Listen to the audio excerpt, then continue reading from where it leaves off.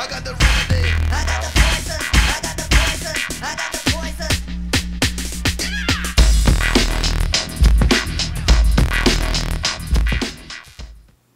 Hey, what's up? You're here today with Nick the Informative Fisherman, and in today's quick tip, we're going to be discussing tidal charts. If you live near salt water or you live near rivers that are controlled by tides, you understand how important the tide is to you. Some people choose to fish the high tide, some people choose to fish the low tide, depending on what type of fish you're aiming for. Lots of people like to fish the incoming tide because it washes the bait up off the bottom, which activates the bite. And this is a very popular way of filling up your bag full of fish real fast.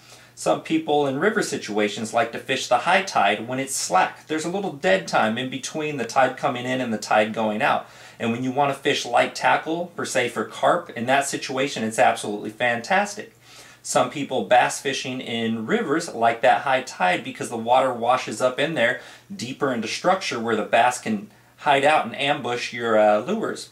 So this is all really vital information, and your tide charts can show you the key times to perfecting your fishing skills. One of the tide charts I actually like to use online is saltwatertides.com, and let me give you a close-up on how to use this. Okay, here's what the main page looks like. Now for example, I live in California, so I would select California right here. Now from there, I would look for my nearest river or saltwater spot that I know I have in this situation. For me, I live right on the edge of the San Joaquin River.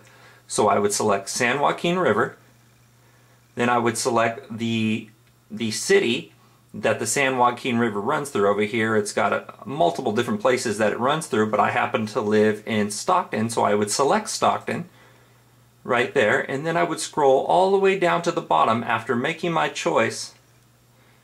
And as you can see here, it says select your month. So I would select December, and today being the 17th, I wouldn't want the tide from any days prior, so I would select the... Now a little bit further down the page, it says how many days would you like to select. So I select 5, then I click Get Tides. And here's our result. It says tide charts for Stockton starting December 17th, 2008. Here's the day, the high and low tide, which is listed below it.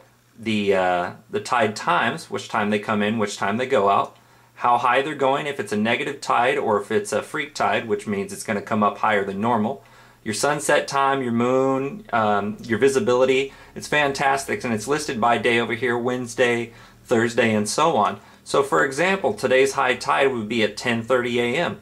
and that's spot on. I just walked down to my river and it's exactly high tide right now at 10:35.